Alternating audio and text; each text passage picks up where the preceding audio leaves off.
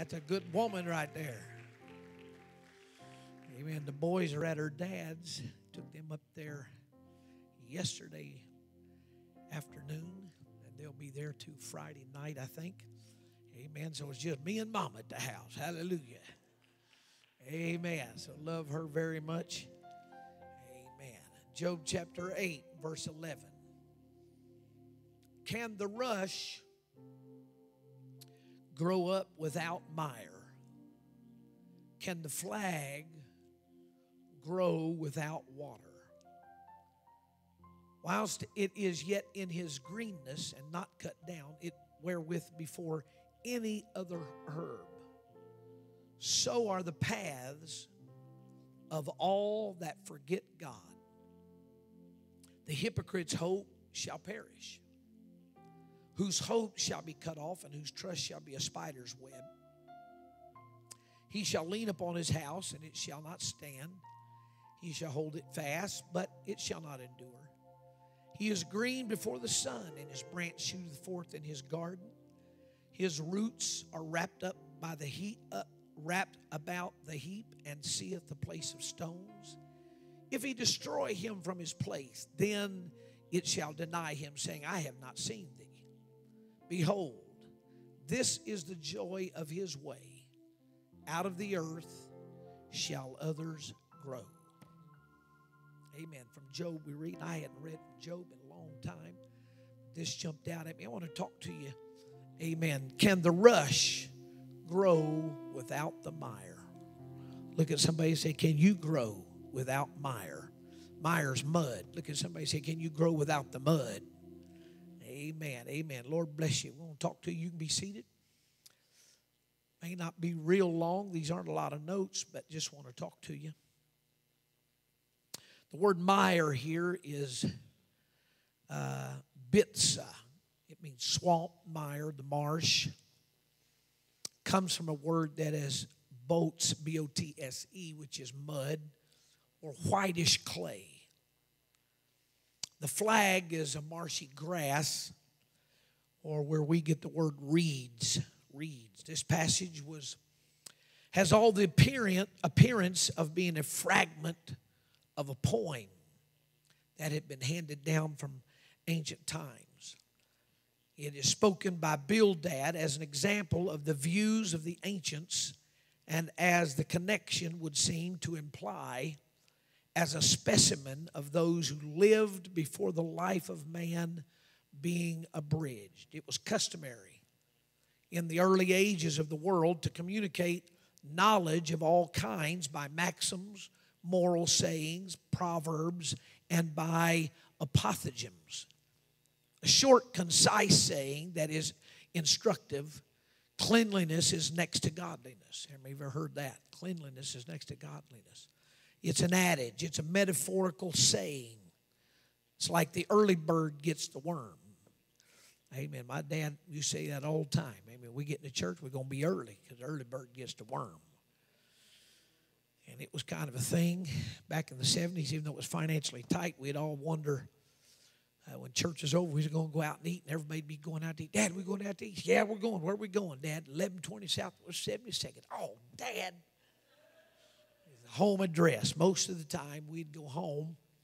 So he always would use that as a metaphoric saying. Amen. The early bird gets the worm, and amen. Bildad was, his name means a son of contention. He is the second of Job's three miserable comforters.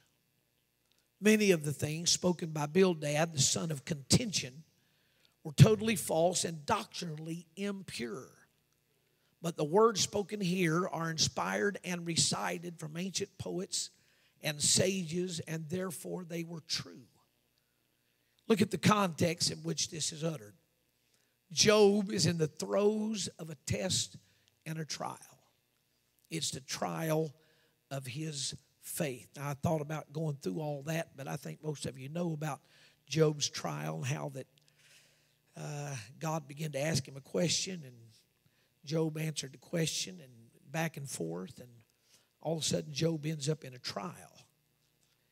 It all began when Satan came before God, and God asked him, have you considered my servant Job?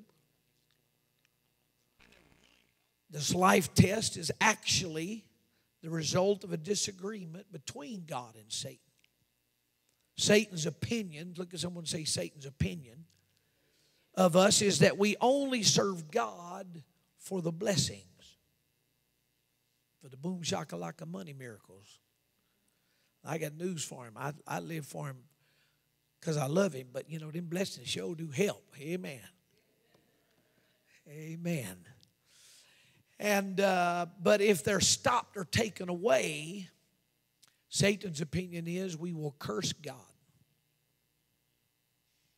That's what Satan thinks. God's opinion, he won't curse you. He won't curse me. But he will bless me like he always has. No, he won't. Yes, he will. No, he won't. Yes, he will. No, he won't. Yes, he will. Back and forth and back and forth. And finally, God unleashes the first test. Can I say, in our living and in our life, and the older I get, the more I see it, amen, you just never know what's going to come upon you day by day. You never know the test. You never know the trial. You never know. You can be feeling great, and all of a sudden, boom, got COVID. Boom, you got kidney stones. Lord, that hit me in my head. That hurt me. I've had over 100 of them, about 122 if I remember correctly. The last one was just 3 years ago. Had one that passed. I had to go up in there and get it. And when they were taking the x-rays, they found 3 more, big as the end of my thumb. 3 of them. That's the biggest ones I've ever had. So I knew they wasn't going up in there to get that, but they had to do the ultrasound and put that on there and blow them up. And they blew all 3 of them up. And doctor said, man, he said, they were all right together, and we hit it perfect. He said, you should be passing powder in the next day or so.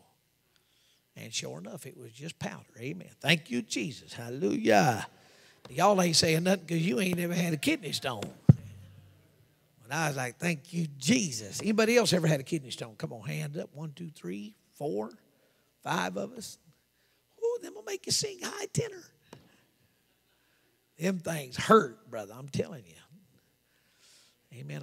First when I went in, there was a woman doctor, and she told me finally got me shot, a couple of different shots, finally got the pain shut down, and I was kind of hanging in there. She said, it's all right, Reverend. I said, what's all right? She said, I've had one, and I tell you, they're horrible. She said, it's the worst thing ever. I said, you had one? She said, yeah, I don't ever want another one. So there. But anyway, it made me feel better because I was squealing and squawking, and Lord have mercy. But ever since then, it's just been a continual flow of until the last 3 years after that surgery, I hadn't had no pain, and thank God for it. Amen. But test number 1 for Job was the loss of his cattle and donkeys and all of his animals, was his finances and his wealth, because he was the richest man in all the East. But the key was he was a worshiper. He feared God, was only in holy awe of and had respect or reverential respect for God. He offered up sacrifices daily, not only for himself but for his children. He would pray extra prayers and offer up extra blood sacrifices just in case the kids forgot. Look at somebody and tell them, ain't nothing changed. You got kids, you got to pray extra for them. Come on, somebody. Hey, Boshai. Amen. So it is oftentimes that the result that the more blessed we are, most times. I'm trying not to be an evangelist, and I'm trying to teach, so that's why I'm going slow. Oftentimes the result that the more blessed we are, normally, the less we worship, the more blessed we are. The less we worship, the less we pray, the less we consecrate, the less we give, the less we tithe, and the less we attend church, the more blessed we are. Look at somebody just say amen. Because if you stay quiet, I just hunker down there and dig that one up. Amen. Amen. But it's true. Amen. Most of the time, people start getting blessed, and all of a sudden, I'm just too busy. Can't make it to church. And I love telling the story about Brother Tommy Wallace at Columbia, Mississippi. I went and preached there Many years ago, the first time I went to Brother Carney's church, and evangelists and preachers heard I was going. They said, "Hey, Brother Godwin, how you doing? Doing good. Hey, I heard you going to Brother Carney's." I said, "Yeah, how'd you hear it?" "Oh, it don't matter. I just heard it." I said, "Yeah, I get to go to Brother Carney's." He said, "Man, look," he said, "there's a rich man in that church. And the word is, if you just call him out and prophesy over him, said he'll bless you with a new truck, bless you with a new trailer."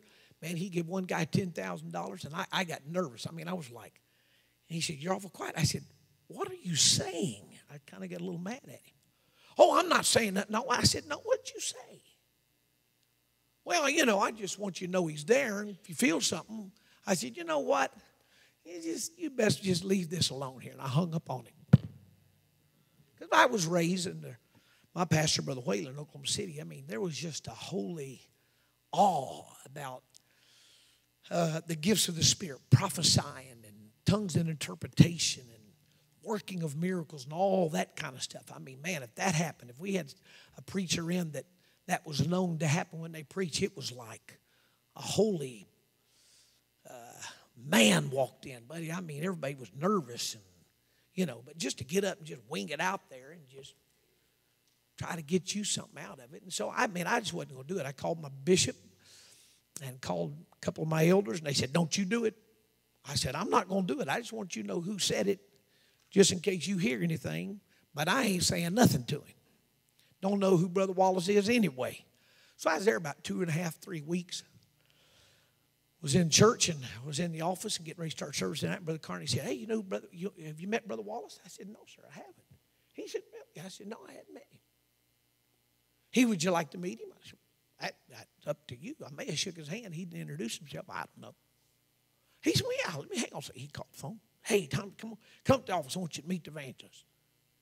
About 5 minutes, knock at the door. He said, "Well, open that door." Brother Carney had a great big office. He said, "Go open the door." And I walked open the door and pulled the door. When I see him, I went, "There ain't no way." Brother Carney started laughing. He said, "Why, that is not Tommy Wallace."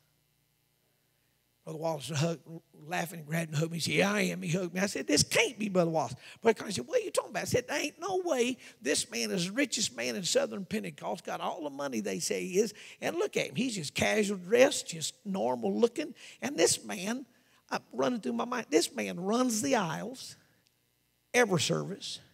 This man dances up and down the aisles in church. This man lays hands on people all in the altar. And last Sunday night, Bishop, you had 2 broke arms." Fell off the back of his truck hunting. He took off too quick and had his gun in his hands, and he fell off the truck and didn't let go of his gun. He landed on his elbows, broke his elbows. So there he is in slings, goes in the prayer room, and they're in there about 15, 20 minutes. All of a sudden, the big noise, I turn and look. They come through the side door. Brother Wallace come through the door whistling at everybody. "Hey, God's healed Brother Carney." Brother Carney come out waving his arms, slings off. Place blew up. I didn't have to preach that night. We had 8 or 9 got the Holy Ghost. It was crazy. I said, "There ain't no way you are that rich man." Look at somebody and say, "Can you stand to be blessed?" Why is it the more blessed we get, the less we do? The less we pray, the less we worship. I think I hit something in here. Amen. Look at somebody, "I can stand a blessing." Tell somebody, "I can stand a blessing." Now, here's what I'm saying. I had no intention of getting here, but I'm here and you're quiet. So my rules are, if you get quiet, I just stay there.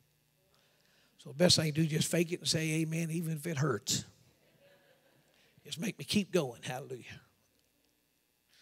But God is in the blessing business. Amen. And I would say the more blessed you are, the more you ought to be glad to give God praise. Especially when you come to church. Brother Wallace told me, he said, "Brother Godwin, I just made my mind that the more God blesses me, the more I'm going to worship, the more I'm going to run the aisles, the more I'm going to work the altars, the more I'm going to go to the prayer room. The more He blesses me, the wilder I'm going to get." I mean, now he was up about 67, 68 then, and he'd get out now and he'd do like this. I mean, he'd be out there all by himself, and they had 700, 800 people in there. He'd be out there just worshiping. There was 2 or 3 other millionaires in there. They didn't worship like he did. They did pretty good. They gave a little hand wave. Aren't you glad you're not going to hell? Tell somebody that amen will keep us out of trouble now. Tell somebody you need to say amen. You know, we got that little Pentecostal. Revival pushes over. So now 30 days, Brother Smith's here. You know, you got to come on now. Brother Smith be all over if we don't work. He leaves the fifth Sunday. Whoa, shuts down. There's got to be something in us. Like Job. Amen. He just made his mind up. I ain't going to quit. I'm not going to quit worshiping. I'm not going to quit giving. I'm not going to quit being what I am. I'm the richest man in all East, but I'm going to keep on keeping on. I ain't going to stop doing what I'm doing. Look at somebody and say, you can't stop. So the question is, can you stand to be blessed? We see Job, after having lost his wealth and family members and all of his servants, but one from each test, he lost all of his animals. And we see Job worshiping anyway. Hell thinks we will stop in the test and the trial. But God says they will keep worshiping me because they love me for me and not for what I do for them. The real test of worship has nothing to do with whether things are going on good, whether things are going great in my life, whether everybody loves me. The real test of worship is, amen, I love God and He loves me and I'm going to give Him some praise.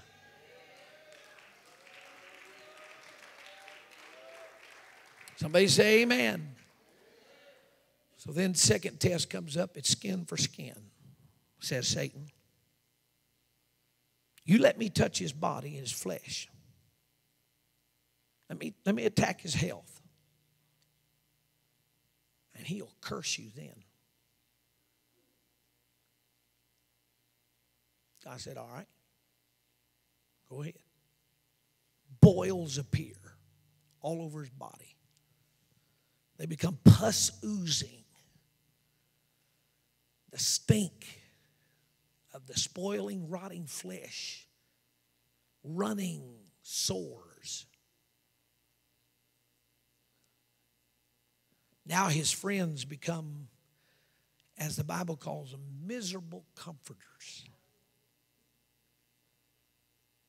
And then his wife becomes a mouthpiece of hell's opinion. She walks in, why don't you just curse God and die? Job responded, you speak like a foolish woman. Naked came I into this world, and naked shall I return hither. The Lord gives, and the Lord takes away. But blessed be the name of the Lord. This is Job now. I mean, he's tore up from the. Now he doesn't realize it. God and Satan been having this conversation about him. He can't take it. No, he can take it. No, he can't. Yes, he can. No, he can't. Yes, he can. No, he can't. Yes, he can. No, he can't. Yes, he can. They were fussing. God said, all right, go ahead. Makes it through the first test. He'll keep blessing God. Now he gets to where he touches his flesh. He's tearing him up from the floor up. But God told him, the only thing you can't do is you can't kill him. So he says, that's all right, he's going to cuss you out. But at the end of the test, when his wife even turned on him, he said, blessed be the name of the Lord. The Lord, now he's there. You got to see him now. He's weak. He's got oozing pus sores all over his body. And he's saying, the Lord giveth, the Lord taketh away. But blessed be the name of the Lord. I'm trying to help somebody here today, and I didn't know really why I'm on this, but I do now. I want you to know that it doesn't matter how bad the test gets. Just remember, it's a fuss going on between heaven and hell. And I may be the one, you may be the one that's in the microscope now. Hell's watching and all of heaven's watching. And all you've got to remember to do is you bless the Lord at all times. Let his praise be continually on your mouth. Come on, somebody. Come on, lift your hands and give him praise. Come on, somebody needs to praise him now. You need to go ahead and love him. I love you, Jesus. I love you, Jesus. I don't understand, but I love you anyway, God. I don't understand why it's going on, but I love you anyway, God. I praise you anyway. So the text comes up, the rush. It's the papyrus reed that grows along the Nile River, and it was extremely versatile in its uses. Rushes were used to weave together cloths.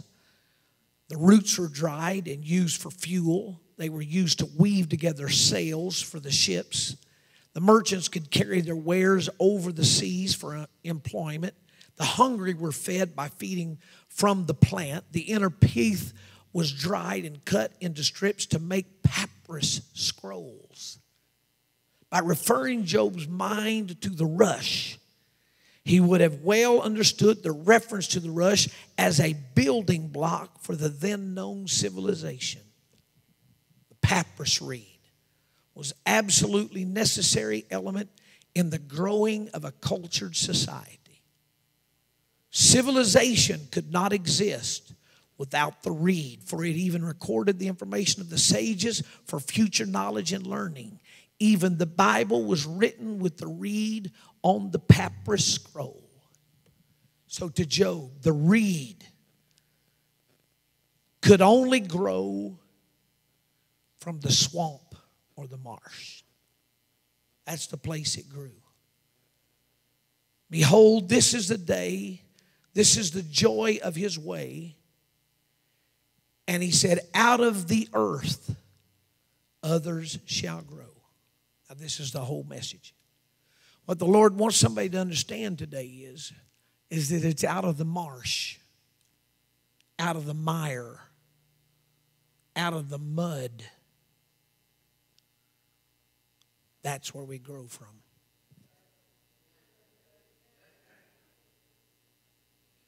I hadn't been around here in a couple of months, so I don't really know what's going on. But I just feel like telling somebody, if you're in a muddy situation, the best thing you can do is praise God out of the mud.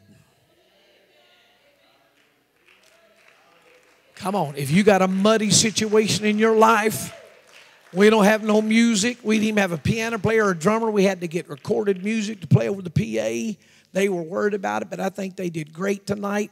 But I want to tell you, everything may not be perfect servicely tonight, but I've come to tell you, if you got a muddy situation in your life right now, just hang on. Because out of the rush, out of the mire is where the rush grows. Out of the tough times is where we really grow. This is why I say all the time, I'm going to say it here, popped in my head. This is why the greatest praisers and worshipers are the people that are going through stuff. I never get amens hardly ever anywhere. I say, well, I don't believe that. You just watch yourself. Little tough times come, and you come in church, you don't give a flip about what somebody thinks about your praise. Now, you trying to keep your cover. You don't want to blow, because, Pentecostals, man, they just get them. Man, did you what happened to him? They'd be on Facebook, Instagram, and Twitter, and they'll be talking about you.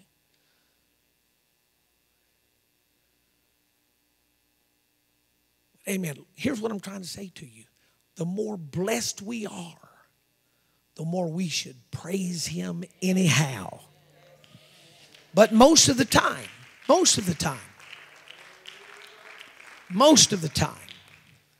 the people that give God the most praise and worship are the folks that are going through something And it's so bad, you don't care what anybody says about you. I'm going to bless the name of the Lord at all times anyhow. So, I don't know. I'm just kind of waiting on the Lord now. I don't know if it's some of y'all still haven't got your house all straightened out. I don't know if you're okay. Okay. But you know what? You're worshiping. You're here worshiping. You're positive tonight, talking to me. And I've come to encourage you. You keep on praising God in spite of the mire. Come on, look at somebody and say, I'm going to praise God anyhow. I'm going to praise God in spite of what's going on. Come on, somebody. Amen. I'm going to bless the name of the Lord at all times. That's what the book says. You got to bless the Lord at all times. Tell somebody at all times.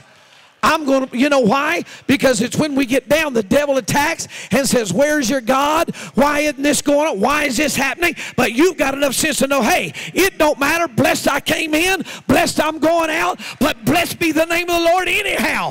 It has nothing to do with what's going on. The name of the Lord is to be praised.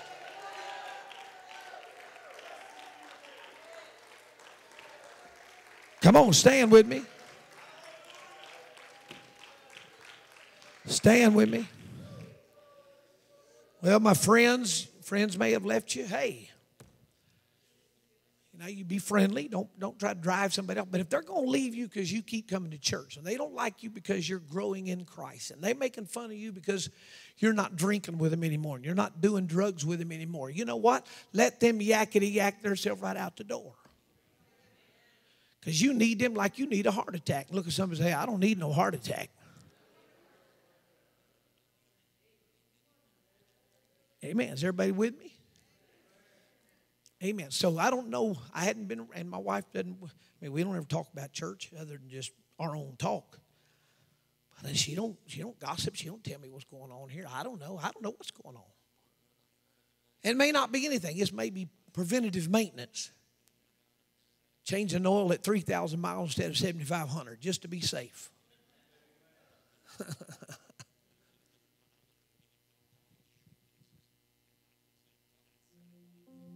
At the end of Job's life, do you remember this?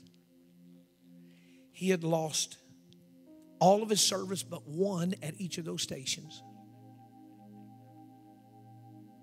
His three comforters, his three best buddies, began to tell him, you need to curse God. So he lost his best friends. Now he's developed this. He don't know what's going on. He don't know God and the devil have been talking about him. He doesn't know that this whole test is about God's opinion and the devil's opinion. So can I tell you, the test is not about you. It's about an opinion that's being discussed between heaven and hell. They'll quit if they lose their house. They'll quit if you let it flood. It's been almost a year now, and if you'll keep them out of that, they're going to throw the white flag up the pole. They're going to surrender and quit.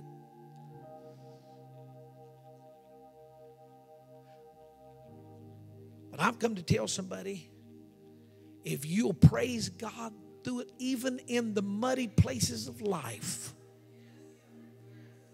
Anybody can praise God when you're getting raises and get fancy new cars. And thank God for all of it. But when you get in the mire, when it gets muddy,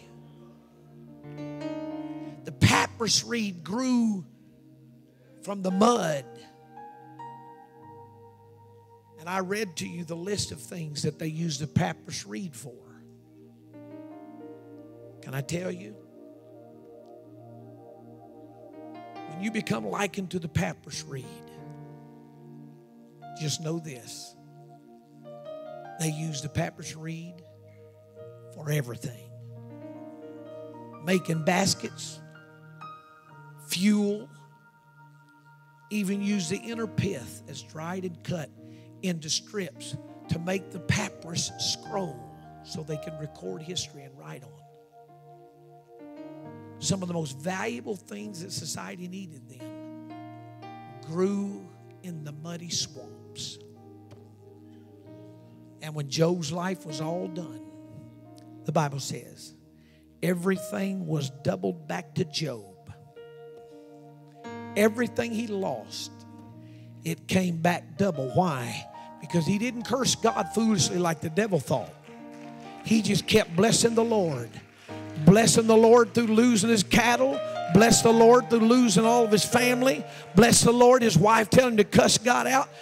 He just kept blessing the Lord. He got boils on his body. He just kept blessing the Lord. But when it was all done, you know, I remember looking at this, and I was trying to figure out how long this test went. I've heard a few years, but the most popular opinion on how long Job's problem lasted was 6 to 8 months. So now you take all that stuff happening to him in 6 to 8 months. That's all hell breaking loose on you.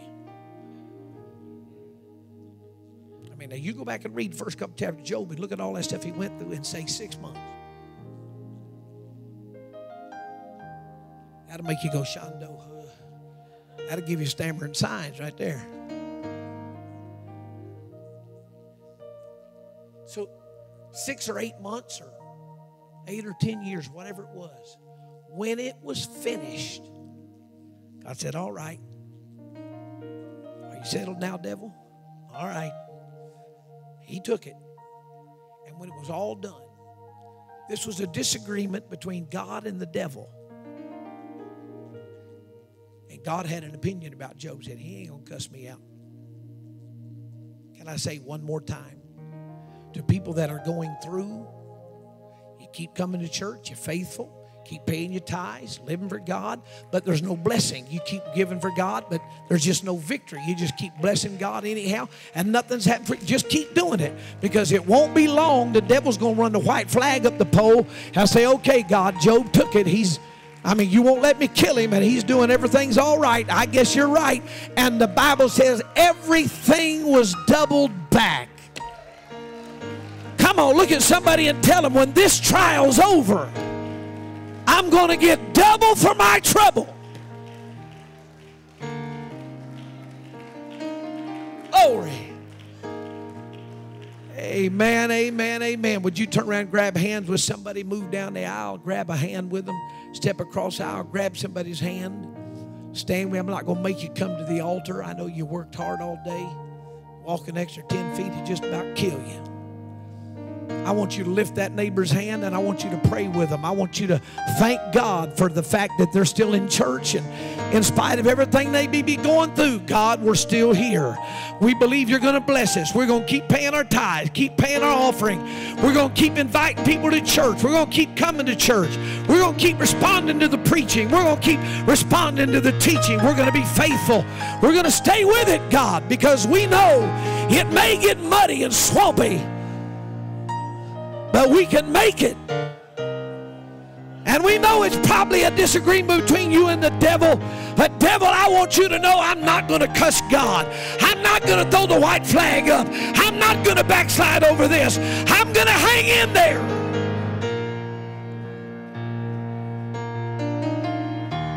Hallelujah.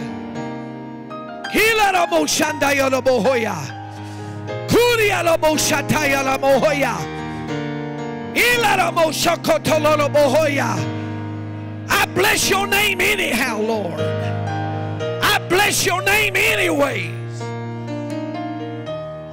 You're a good God. Oh, glory.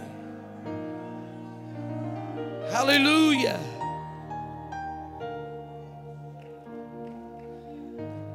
I was there preaching during that revival at Brother Carney's. One Sunday night, Brother Wallace come walking up out of that congregation, 700, 800 people just walked right up on the platform. Walked right up to Brother Carney. Brother Carney, they were brother-in-laws too. Brother Carney said, what you want?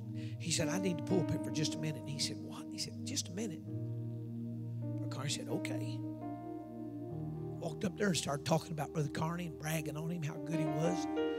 Thankful for how much he loved the church and how the church had blessed him. And we've got an indebtedness here at the church. It's $3 million and something dollars, and we just had a big contract we got building roads. I forget where it was. He said, We got that and got it all finished. He said, I got the check. He said, I'm here to pay my tithes on what I got. Brother Carney looked. He said, Brother Carney, here you go. Brother Carney's like, what in the world? He looked $3 million+ to Woodlawn Church. It paid off their debt. They were debt free. Come on, somebody. Come on, you need to look at your neighbor and say, you just don't know how you're about to be blessed. You may be going through something right now, but just keep on pushing. Just keep on working. Just keep on believing. Keep on paying your tithes. It won't be long, and the devil's going to surrender and say, okay, I'm done for a little while. I'm done for a little while. Amen. Amen. The devil even met God manifested in flesh in the wilderness. When God inhabited a human body, His omnipotence, His omniscience, His omnipresence was in that body, and yet it was still everywhere else around the earth. The devil said, he's got flesh on him, I bet I can get him. And tried for 40 days to get him to cuss God. And he wouldn't do it. And when it was over, the Bible says, Satan said, I'm going to leave you for a while. I'll be back. I believe the next time was at Calvary. He thought he could get him. But look at somebody and tell them, say, when you've made your mind up, you're not going to quit. Tell somebody, don't run the flag up the pole and quit. You'll hang in there. I mean, Jesus hadn't ate for 40 days. I was listening today on a tape on today, and they were talking about somebody fasted 40 days, and they lost 60 pounds in 40 days. So now can you see Jesus? Maybe been 185, 190. He lost 45, 50 pounds. He's down to 140. And the Bible said he walked into that service, and when he went into that church service, right out of that temptation, he walked into church, and there was a man sitting in their church that was possessed of the devil. And when Jesus walked in, them devils spoke out of that man and said, leave us alone. I know who you are. You are the Holy One of God. He didn't stop to eat dinner. He didn't eat breakfast. He went from the desert right into church, lost 40, 50 pounds, weak as he could be. And the devil, as soon as he walked into church, somebody possessed of the devil, and the devil screamed at him, leave us alone. What are you trying to say? I'm trying to tell you, when you're going through it, when you're at your weakest point, you're stronger than any devil. Look at somebody and say, I'm stronger than any devil, even at my weakest point.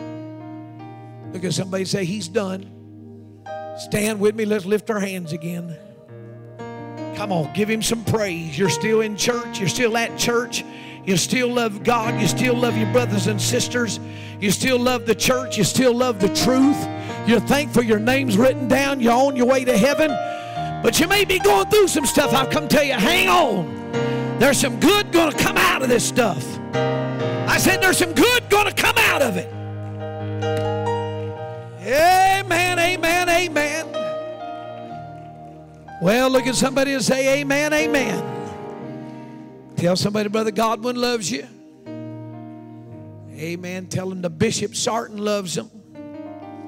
Amen. You're dismissed in Jesus' name. Make sure you greet your friend, buddy. Greet your friends. Greet your neighbors. Greet our guests.